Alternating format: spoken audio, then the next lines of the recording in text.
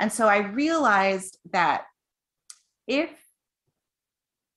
I'm in this amount of pain now and they're not listening to me, when I get to the point where I'm laboring and giving birth, they're not going to listen to me. So I don't want to be in a very vulnerable position and not have someone listen. Welcome to another episode of the Preparing for Pregnancy After Loss podcast. And today I have the pleasure of sitting with Tia DeShazor. You'll get to know a bit more about Tia in just a few minutes, but I'll start with her bio. Tia works in the performing arts as an actor, writer of musicals, and career coach for artists. She's also the co-founder of Bold, an organization for Black women in the performing arts. She's originally from Detroit and currently lives in Harlem with her husband, C.K. Edwards, and baby, Lexington. Welcome, Tia. Hi, I'm excited to be here. Yes, I'm so honored to have you. So today's episode is going to be about you sharing your birth story. Yay! And the part of that is advocacy and standing up for yourself and seeking other options. So really excited to have you share. Yes, I'm excited to share. So let's start with how we connected. I remember that you were seeking doula services, and I was one of the doulas that you interviewed. So tell us first why you were seeking doula services. Like, why was having a doula important to you? Well, I think I always wanted someone to be there and like support me in the process of like giving birth.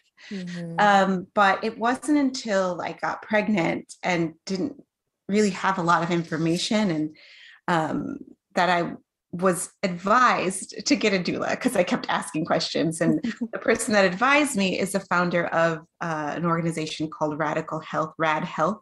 And she was like, get a doula.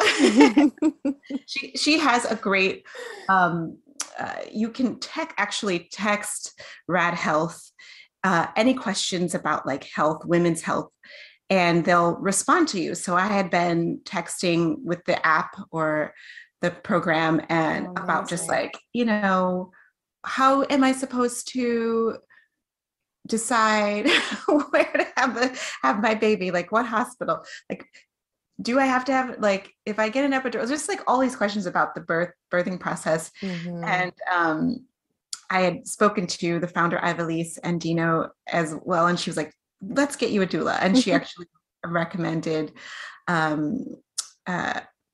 what is the program that you're a part of, that Bronx Rebirth, to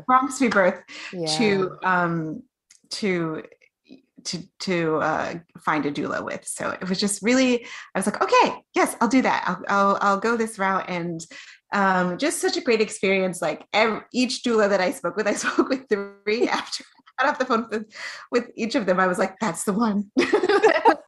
Obviously you can't choose all 3 of them. They were all amazing. So yes, that's how we met. Yeah. And I remember you following up and saying, oh my gosh, you're all so awesome. I don't know who to choose. And I said, follow your heart. You did. Yeah. That's the right person for you. Yeah. And I ended up going with Jasmine because I knew that I did not want my mother to be in the room. But I knew that I wanted someone motherly in the room. And because, and I only mean that someone who's a little older. And there's also like, I think of like a commandingness that Jazz has, that like, she does have that presence. And I'll probably share more about how that, influenced me, with my decision later, but it was kind of like what I needed without having my mom there, because I do love my mom, and she's not nurturing, and she knows this. We talked about it. She knows, like, she just makes me more intense and more anxious when I tell her that I'm struggling with something or something's intense. She's like, yes, I agree. instead of being like, let's, so I decided that that was the route to go because I needed, a little bit, yeah, a little Yeah. Jasmine-like. Yeah. So you and I worked on coaching and We emotional did. healing. Yeah. So Because I was like, well, I still want to work with you somehow. Like, you're such a wonderful presence. I was like, I have to have her in my life somehow. So yes, when we had our consultation, you spoke about somatic healing, and that really spoke to me and where I was during that season of, being pregnant. yeah, yeah. And I'm so honored to have been on your birthing team because I talk a lot about the birthing team. Like, what are your needs? Like, how can you Yeah. get the people that you need to make this experience what you want it to be? Yeah. I Yeah. definitely didn't realize. So I'm so glad that you mentioned it and, Mm-hmm. offered it, because I didn't realize that there was another missing piece that I could have benefited from in the emotional healing that needed to happen. And I think with being pregnant for the first time, apart from family and the family trauma, things that I had gone through, Mm-hmm. and COVID, and, starting a business of my own during COVID and being pregnant, and my industry being essentially shut down. Um, there was a lot to deal with, and Yeah. that I was holding on to. And so I was like, yes. Amazing.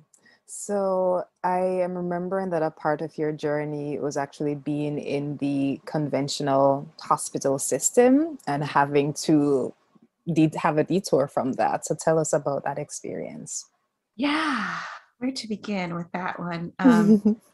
I think that in my head, in the back of my head, like years ago, I think the first year that I got married, and we've been married for 11 years, I had watched The Business of Being Born. And so that was in the back of my head. But when I got pregnant 10 years later, I was like, I don't know if that's my path.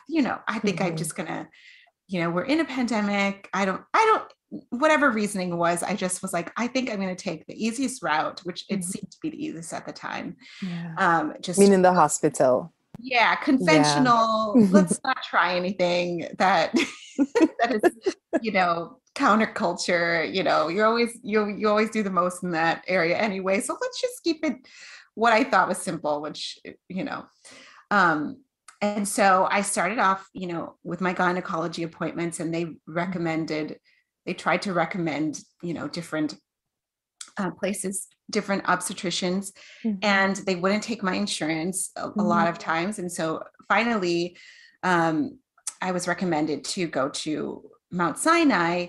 Mhm. And I think I started off like very optimistic there.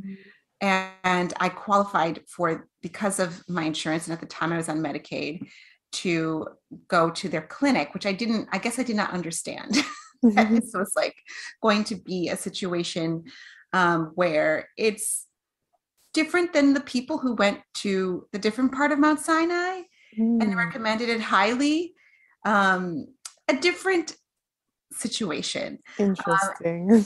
Yeah. And so this meant that it was in the basement of the hospital, um, very dark, and it's also a teaching hospital, just things that I didn't really know that I was getting into when I was like, Mhm. Mount Sinai, that person had a great experience, that person had a great experience. This is a different experience if you have Medicaid, Oh which my is gosh. ridiculous. Yeah. So here I am at this clinic, and it's very like, I don't know the other, this is a like a audition term, but like very much like a cattle call, Mm. where like you're just a number, and you don't know, and this is, I think, true in many situations, but you don't know who you're going to be seeing at your appointments. Mm.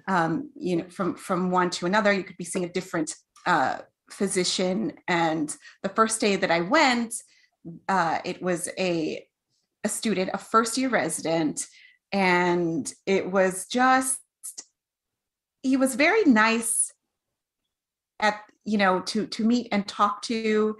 He was a very nice person until he had to do an exam. At that time, I Oh had to my have, gosh. yeah.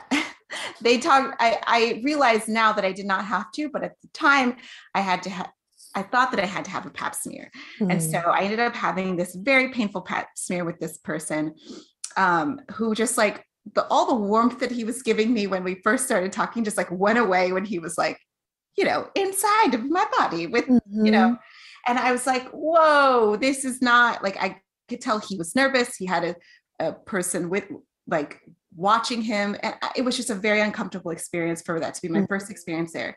There's also like so much blood that you take, your urine sample, they make you like take it to a place. Like there's this way that they handle you where it's like, you're in, like, you have to do this. You show up and you go here, you take your urine sample, put it here. You do this. So it was very like, and then there's all these signs, put your urine sample. I'm like, why can't I just have like someone else take care of my urine sample for me? Like it's and I imagine that that's not what was happening upstairs. Right. Someone's so, but the way that they explain everything is very like, this is how we are with the women down here in our teaching process. So that was my first experience. And I'm a very optimistic person. So I was like, okay, you know what? And this is naive. I figured this out. But I was like, you know what? I'm just going to be as friendly as possible. I will make friends with them and I will get the attention that I need. And, because I'm very charming and I can, like that did not happen. It wasn't the case at all. My second experience was I requested a midwife. I thought that person would be warmer. That was not the case. She often like laughed off my concerns. And then my third appointment was virtual, and I had started to experience some pain, like with round ligament pain, that was probably the biggest issue during my pregnancy, was when I started experiencing that. And because I'm someone who uses my body in my work, I don't let anything just like sit, like if there's pain, I want to address it. And I know that pregnancy, there's going to be aches and pains, but this felt like something that like was not normal, because my friends who were pregnant could walk and I was having a lot of trouble walking. And so I asked for physical therapy, and I got a lot of pushback. This third midwife that I saw, she said, well, I don't know you, so I don't want to, during our virtual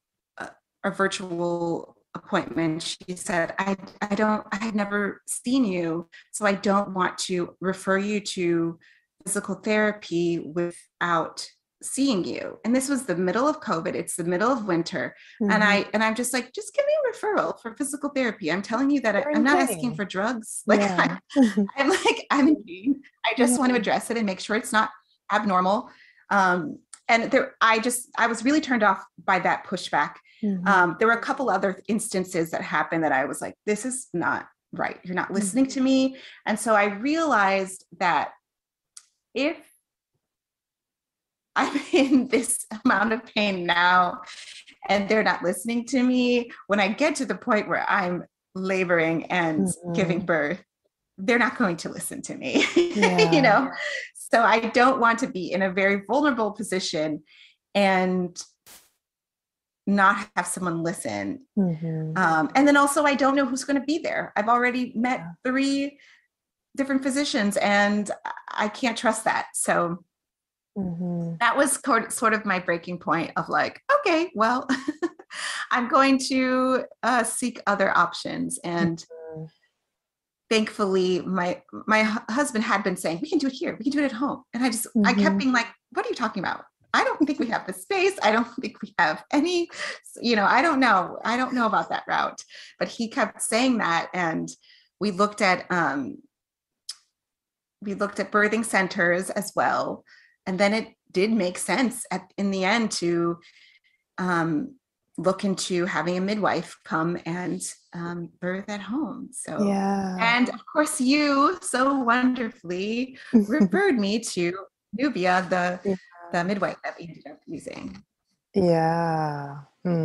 Nuba's amazing, just amazing. So yes, that was your path to deciding to get a midwife. And I do remember CK, like we had one initial meeting where CK was present and he was like, yeah, we can do it here. Like we can set it up there. Like it can hold there. I was like looking at it, like, Yeah. what are you talking about? Yeah. So, what was your experience like working with Nubia from the first time you either spoke to her or met her? What was that like for you? um, Completely different. Mm, I felt like there was an equal amount of warmth and competence. mm, And immediately, like I was just getting information from her, but mhm, also like a very different vibe than what I was getting in the hospital. Um, I was getting more information, you know, questions that I didn't even think to ask were being answered because mhm, she's such a wealth of information. You can ask her one question and she'll tell you all about it, and she'll also send you a PDF, you know. mm, um, and it's also like information that's you can understand. And yeah. then also there's a warmth. There's a like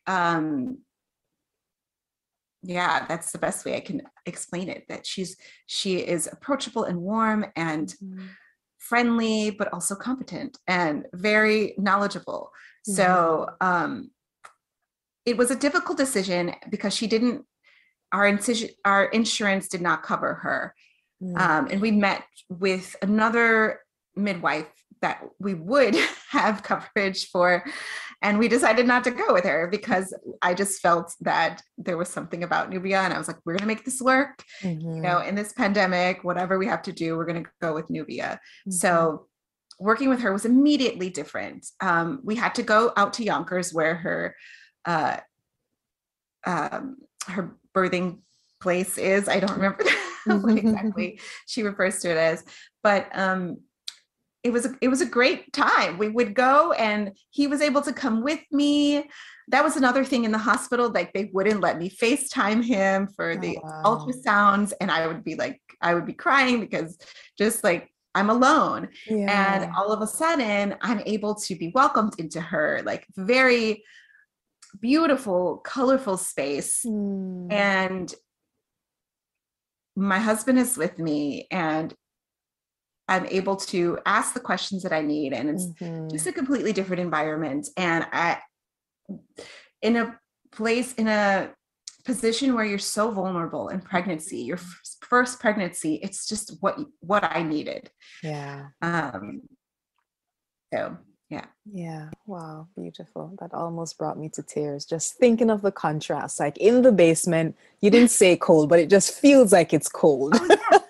And you know, another thing, because it was COVID, you know, the idea of sitting in a waiting room, you know, with other pregnant women, I, you know, at first was kind of excited about, but we're 6 feet apart. We're like, the chairs are all facing different directions because of COVID. And like everyone's masked and looking straight ahead. No one's talking. Like I just imagine that we'd be like, you're pregnant too. Let's chat about it. That wasn't the environment. And Hmm. so working with Nubia, we did have one birthing class where she brought in another um, family that was due around the same time as us, and it was a Hmm. completely different experience. I mean, we were still safe, we were still taking the precautions that come with a pandemic, Yeah, but you know, it was a more welcoming environment, a more communal environment. yeah, yeah. And I remember us having a conversation about preparation for childbirth, and what you shared was that you were always learning so much along the way. Like each interaction, each appointment, you were learning so much about your body and the pregnancy Yeah. that, by the time you had the childbirth ed class, it was sort of like the bonus or the supplemental, the additional info, because each interaction there was like a wealth of information being shared with you.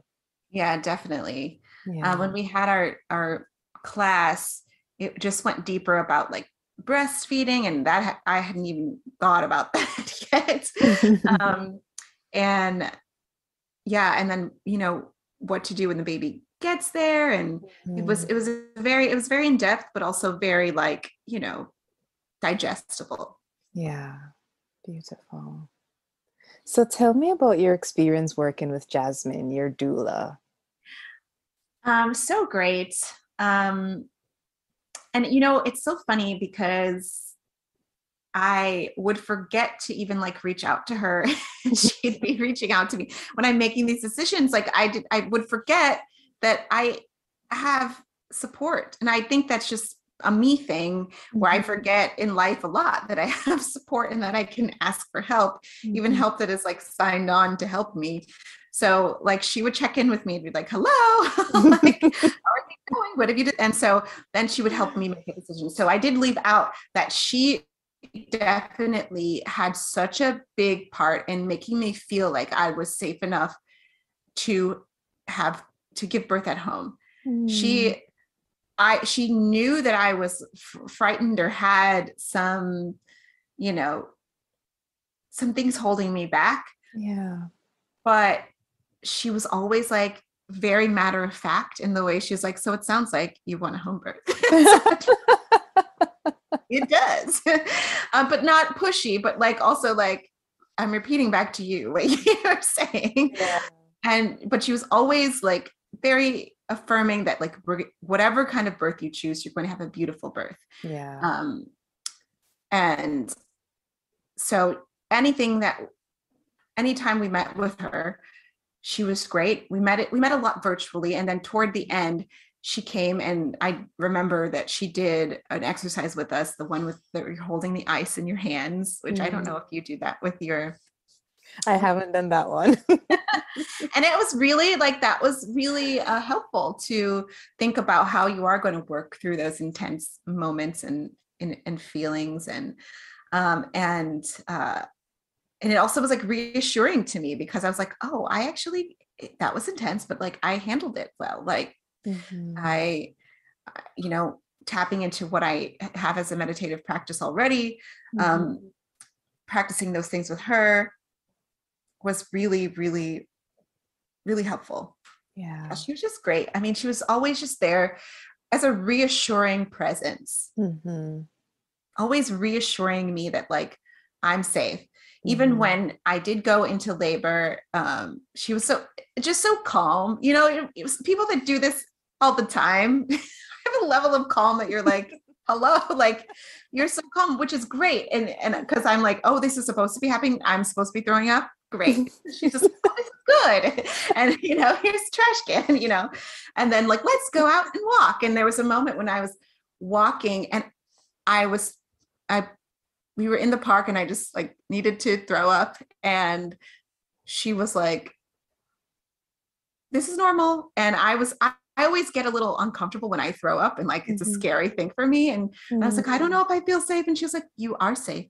Just you are safe. And I was like, you're right, I'm safe. And so laboring in the park and her like getting us to like walk up and down the stairs, and I wouldn't have done that. I would have just stayed there laying and having intense contractions if it weren't for her.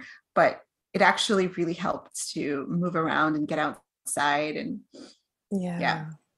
I'm also envisioning that in your neighborhood, like you got to birth in your neighborhood, in the park, passing the buildings, like, Still walk there. We still walk through there. And there was this, we live right next to Morningside Park, and there was this man there with his boombox, and he was just having the best time. And we like went to the steps, and he was there, and he could see that I was in labor. I was laboring, and he was like, I'm going to play a special song for you. I was just about to ask that. And I don't remember what it is. Someone has it on video, but he played a special song for us as I was having a contraction, and it was just really nice. Harlem. I know. It's like sometimes I'm really frustrated with the boom boxes in Harlem, but like that was a beautiful time. beautiful. So yeah, it was great. And to give birth and like labor in your neighborhood, it just, it's a beautiful thing. Thanks for reminding me of that, because we still walk through that park, and with Lex on the other side, and it's really cool. Yeah. Something else that I'm remembering is I think we might have talked about the vision for your birth, like what it looks like. Yeah. And I think you mentioned lights and affirmations all around the room from strong women, and of Yeah. course being supported by CK and your doula. And I ended up seeing the photo when you posted your birth, and I was like, wow, that was it. Like that was it. That's what you described. Yeah, it really was. It really was. I had this deck that I had ordered of affirmations during birth and pregnancy. And so I picked out the ones that I wanted to have, because I went into labor a week early, so I didn't have it ready yet. But that's where my friends came in. And when I told them that my water broke, they came over right away. And I was like, these are the cards that I picked. And I want these lights. The lights had just come in the mail. So they had, of course, it's a day-long process, or can be. And so they had put the lights up where I wanted the birthing pool to be. And they put all my affirmations on the wall. And it was really perfect. It was a beautiful, the space was beautiful. And then they just held space for me. Like they just sat on the sofa outside of the room where I was, having contractions, and they waited until they were needed, and they would bring me things and food and throughout the whole day. And I never felt so supported in my life. I was like, wow, this, and I was like crying. I remember just crying from, um, just feeling supported. They just showed up, they had all the things. And I felt so supported during a really vulnerable time that could have been really scary, but I really just felt supported. Yeah, I was almost like holding back tears, like feeling it creeping up because it's like your birth was a ceremony. It did. Listen, it did feel that way. Wow. Wow. Yeah, it did. It really did. It really did. Wow.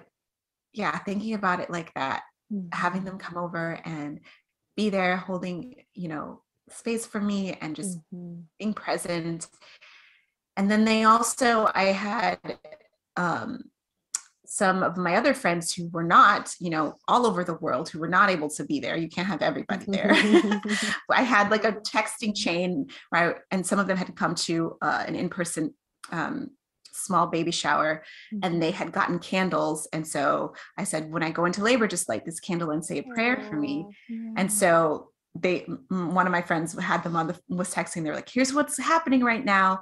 Continue to pray. Like, here we are. Like, and so I knew that was happening. They were praying for me. And then every now and then, like, someone would read a text from that group that was just like, super encouraging. And I just felt like, surrounded by like a host of prayers and friends and angels. And you also sent me, on our Trello board that we used, you also sent me like imagery of like loving maternal figures like Maya Angelou and Cicely Tyson, that really, kind of just during the really intense parts, being able to imagine those women rooting for me, who've, come before me and given birth before me, was really, really helpful. Yeah, beautiful. Thanks for letting me know that. I love putting those together. So how, I'm curious as to what it was like working with both Nubia and Jazz, or having them work with you in the midst of the birth. It was, it was a great experience. When Doula Jasmine got there, she was the one, making sure that I was like eating. She used the rebozo thing, like it. Yeah. And that was really, really helpful, especially early on. And Nubia was able to just like focus on the birthing process, getting it out. I mean, everyone at the end was like holding me and up in some way, like rooting for me. And Nubia had her co-midwife Sage come as well, and they worked together really well. So yeah, I think a lot of people get confused with like what a doula is and what a midwife is, and and so, but they do very, very different things. And Nubia was the one who was like telling me how to breathe. She would like be taking me on these meditational journeys, like as I like in between contractions. Wow. She would be like, and then she would like just know when a wave was coming, and I would be like, and it would just be that she also was like supporting me in a different way, but like in a more physical way. So and giving me like knowing when I needed like a breather, or when to change positions. I used a stool, I got in the water, I was in the bed at the end. So just being able to just try different ways, that was her like being like, okay, let's do this. Let's lower the stool. Let's get out of the water. Let's, go on all fours. Let's try that, and so, and because of Jasmine, I had remembered to be, that was one of the things that she coached me through before I went into labor.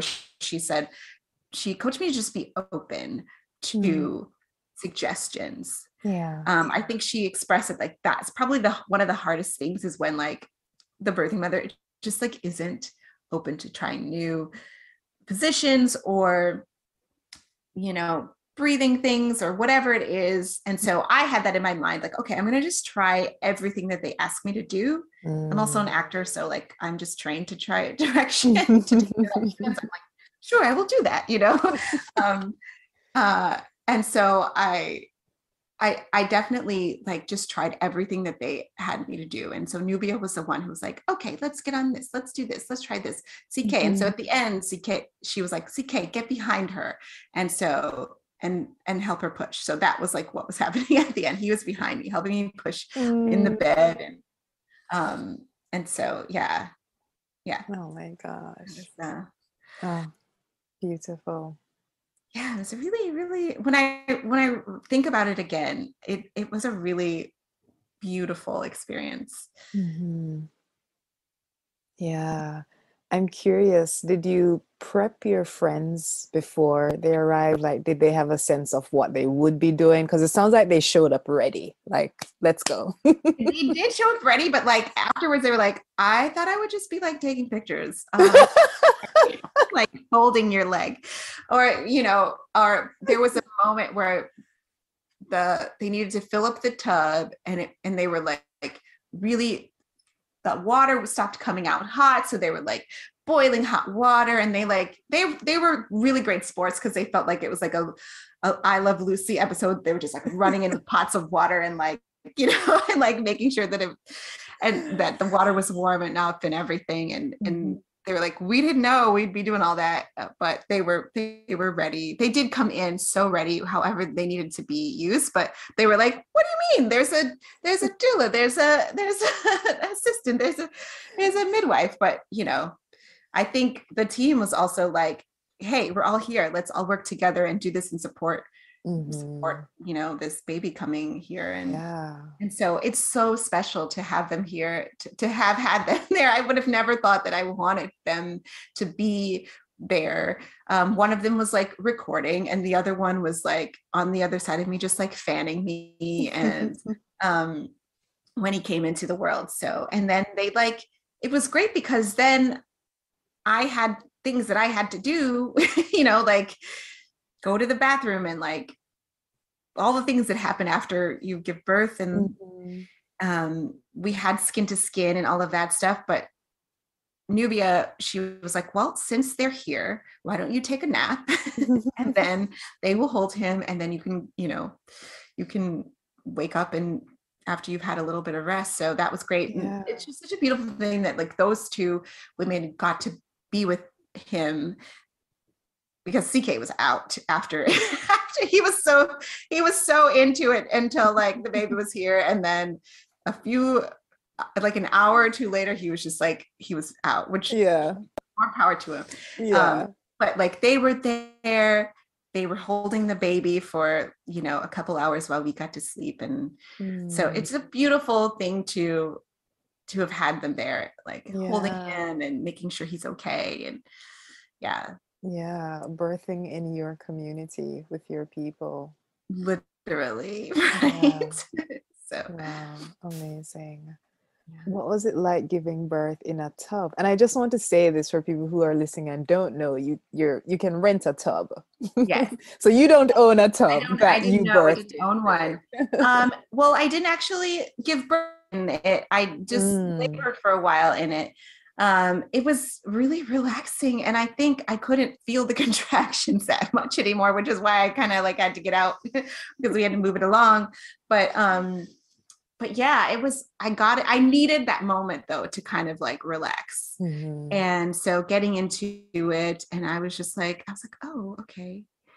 But I just wasn't feeling the contractions as much, which was good. But then I also like, you kind of need to feel the contractions to push. And one thing for me is that I don't, they describe pushing as like having a bowel movement. And so I don't really push when I have a bowel movement, which is something that I guess is unique to me. So I had trouble pushing. And so I needed to actually feel the contractions to be able to push. So that's kind of why I had to get out, because I pushed for a long time because I wasn't pushing as well as I could have been, I think. Or just like, it wasn't my forte, the pushing part. I was just like, where do I push? I couldn't really like localize where to push. So, but Nubia was great with that because, she would like put coconut oil, like right where I needed to push and like show me put her hands there where I needed to push. And that actually really helped once we figured out that like, this was a problem. They'd be like, bear down, like you're having a bowel movement. And I'm like, I don't really do that. Like, I kind of, like, I don't know if it's a vegan thing, but I kind of just flow with it. So they were like, oh, this is what's happening. And so they actually helped me, figure out where to like bear down and push and breathe and breathe into. Nice. Yeah. Amazing. Cool. So Lex made his way into the world. What's that been like? Or even before we get to that, what was postpartum like for you? Yeah, I think physically it was a little surprising. I did have a little abrasion, so just having to get stitched up with that was I mean, I'm glad that I didn't have to go anywhere to do that. Nubia just did it. And but yeah, I think physically I was like surprised at the recovery in that department, because I felt like it took a long time, but I guess that's how it is. But emotionally, I was fine. I think there was maybe 1 week where I was like, I think I was struggling with breastfeeding. So that first week I had like mastitis. Is that what it's called? I'm not thinking of the word right now, but so I had a fever like one day and I was like a little emotional. And so there was one day where I was just like, but for the most part, I was okay. Like I made sure that I was not doing too much. We had family come and help. My mom was there right away. She was allowed after after the birth. So she flew in that morning. And so it was great to just have someone there and not feel like I had to jump right back into or jump immediately into like being all, up all the time with him. Yeah. And yeah, I think things were okay after that little breastfeeding stuff. I think the breastfeeding was a little bit of a challenge at first, and I had some like hard things about like, formula and, supplementing with that for a while. And I ended up fine after like 2 weeks, and I'm still breastfeeding today. And so that all went fine, but that was also like kind of difficult, just to kind of like figure out what that is. And but I didn't really have any severe anxiety or depression. I was mostly like feeling very supported, asking for help. My friends never left. They were there, they were still there, helping, and helping my mom. She's not like a New Yorker, so helping in the way that she needed. And so it was great to still feel supported. I think that was key for me. And even now, that's the thing, like delegating and asking for help is the key to not feeling like you're losing it as a new mom. And I think anytime I'm feeling very overwhelmed, like when my husband went back to work, it's really because I'm not feeling supported or asking for support or arranging the support. So, and also like sleep is a huge thing for me. And as you know, with newborns, you really don't get much of it. But I feel like when I prioritize that, which means for me, like I go to sleep still shortly after he goes to bed. Like I go to bed shortly after he goes to bed. I don't care if there's dishes in the sink. I don't care if it's a mess. I go to bed because I know that I'll have to wake up. And so if that's a 12-hour night, I'm at least getting some sleep somewhere in that 12-hour night. And I know it sounds like crazy, but that's what has worked for us, as like, that's how I stay sane, is making sure that I prioritize getting in the bed shortly after he does. Yeah. Still. Awesome. So having you share your birth story, I'm remembering something that I hold from my doula training, like how will the birthing person remember their experience, right? How will this person remember it? And that bit is really important to me because a part of my work is the emotional healing, right? So I work with people who've either had some kind of trauma or some difficult emotional experience that they're still unpacking or releasing.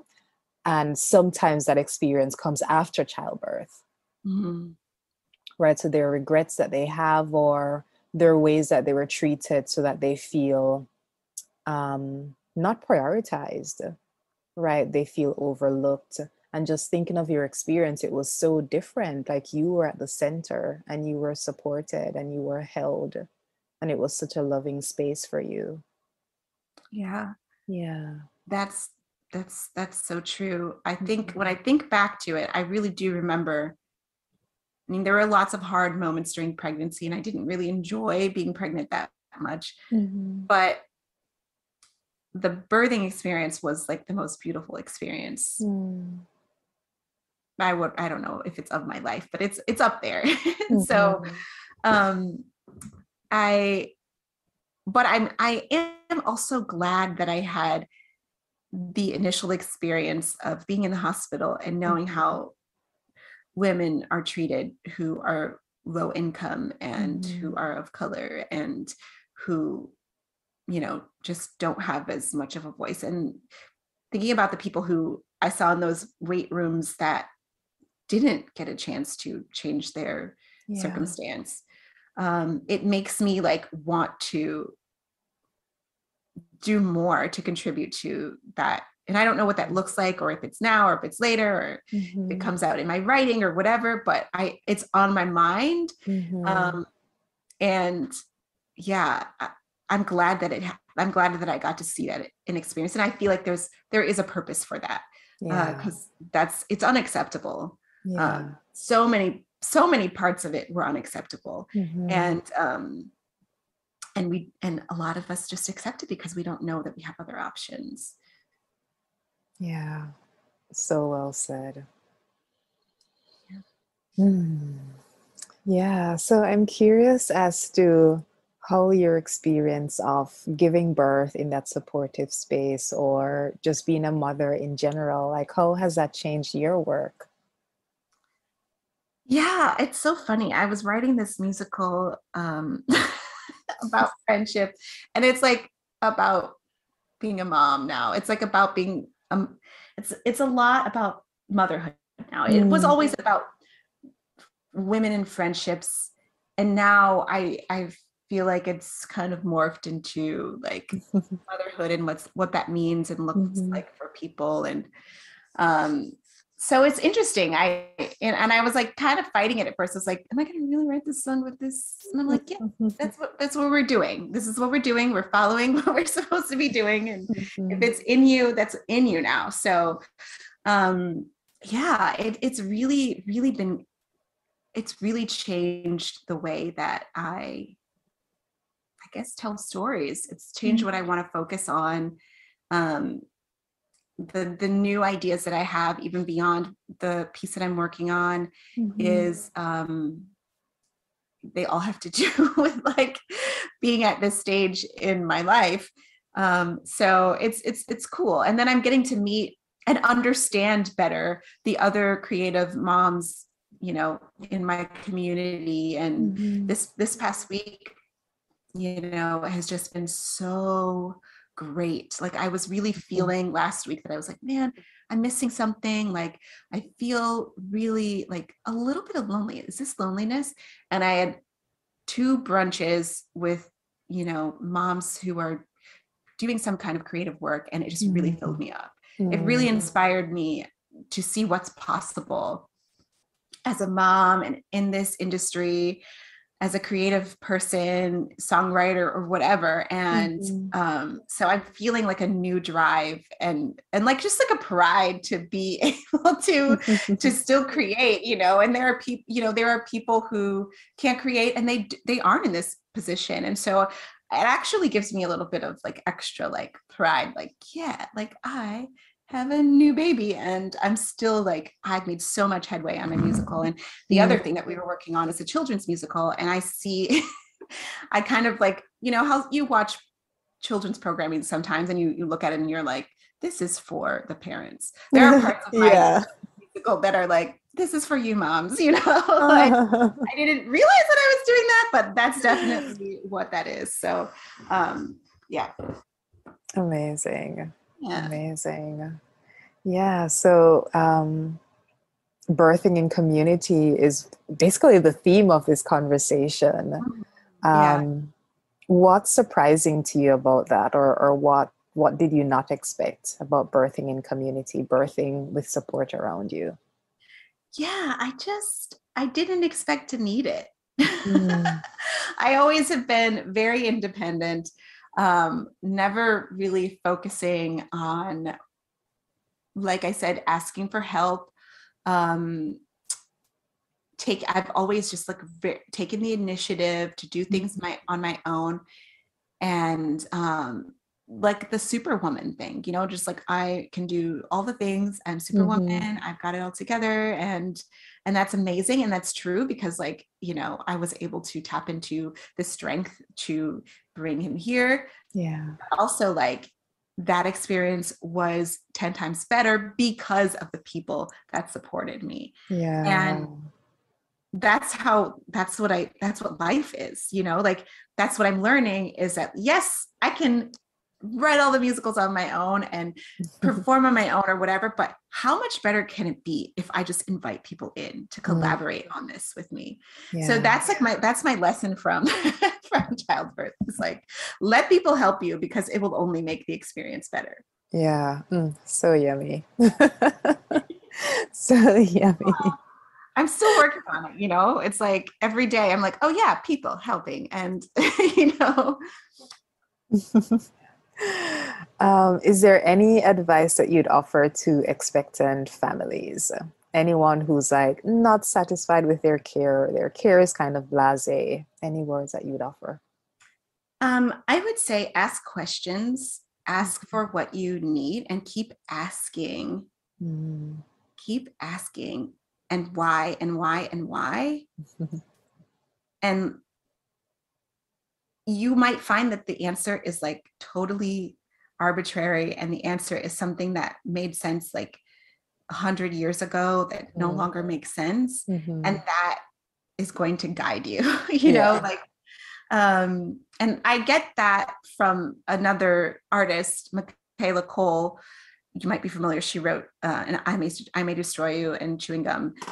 When she in her contracts, she was like, so why can't I have 10% of my things? So explain why this is like this. Because nobody else has done it before and nobody else has asked this question.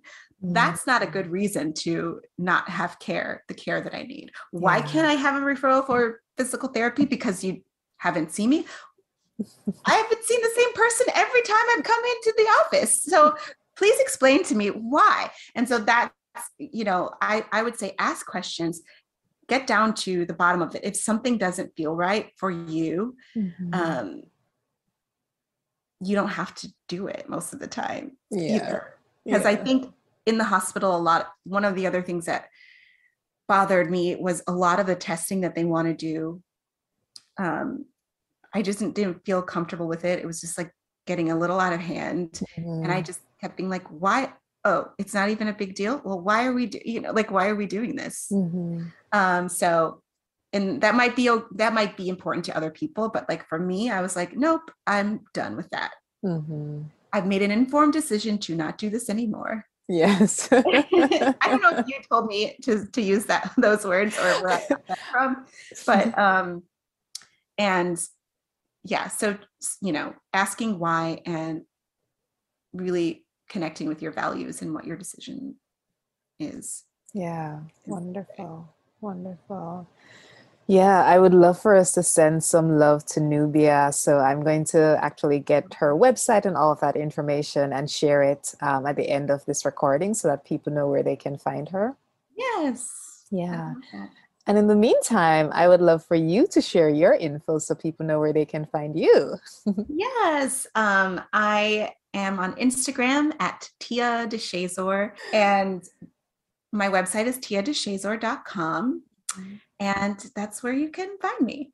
Awesome. And before we end, Tia, because you do one-to-one coaching with creatives. So tell us more about that in case there's anyone interested who wants to hit you up for coaching. I do. Yes. I coach artists on how to, work with ease, to hack their creative flow, to figure out what their brand is, and actually how to make more money from their art and not be a starving artist. Awesome. So that's what I do. I have a lot of clients this year who have already leveled up this year and are making more money and having their full-time artist month. And yeah, it's really exciting to see how that kind of happened as I'm, postpartum still and figuring out how to run my own business in the midst of all of the other things we're doing, because I'm also auditioning with Lexington, and we booked our first job together. Next week it shoots, so that's also fun. Yeah. Congrats, amazing. And I'm doing an episode of Law and Order. While I'm talking about myself, there's an episode of Law and Order coming out that I'm on as a uniformed cop next month in March. So you can catch me all over the place. We'll look out for that. So. What's Lex like? What's his personality so far? He is a Taurus. He's the most Taurus that ever Taurus. He is so thorough and persistent. And he's also very funny and loving. He loves to hug and kiss like everyone, which is like, he's a pandemic baby, but he loves people. He has FOMO. If someone's there, he won't go take a nap. If he knows that someone's there, he loves people. And he's a silly guy. He loves to laugh. If we're all laughing, he'll do a fake laugh to laugh with us. And so he's just an all-around fun guy. He's a delight. Like every week it's something new that he can do. He just learned to clap and say yay. Yeah, it's great. And it's great, like just watching him with others and the other people that love him. CK, it's just a delight. He's so amazing. Yeah. Well, I am sending love to you, to CK, to him, and just blessings all around. We received that. Thank you. So thank you for sitting with me, for sharing your birth story. And we'll make sure that we keep following you on Instagram to see what's the latest, to see what else you and Lex might book. All right. Thank you, Tia. Thank you all for tuning in. This has been another episode of the Preparing for Pregnancy After Loss podcast. And you know where to find me on Instagram at The Birth Warriors, on my website at nataliefacey.com. All right, y'all. We'll see you in the next episode.